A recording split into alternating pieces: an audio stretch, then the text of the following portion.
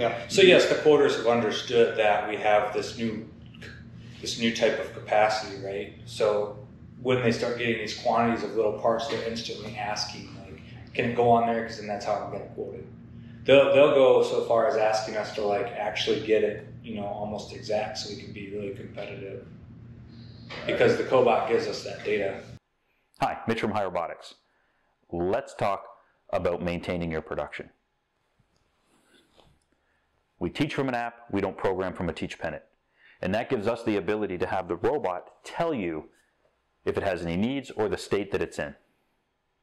If you would like any more information on how to monitor or maintain your production, please visit us at highrobotics.com, join us for our keynote, or connected software constantly evolves. It gets better and better over time. Join us on April 28th as we reveal our latest software, better than ever before. Thank you. Have a great day.